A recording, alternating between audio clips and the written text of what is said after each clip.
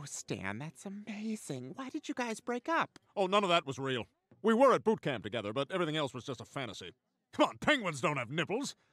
Anyway, I never worked up the courage to tell her I liked her. I can't say I blame you, Staniel. She's a looker. I think I'm gonna ask her out. You! You 3-foot-tall, gray, disgusting piece of shit!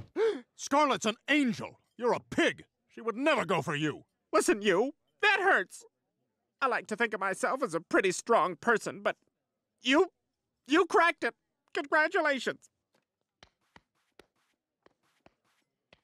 Scones here are super flaky.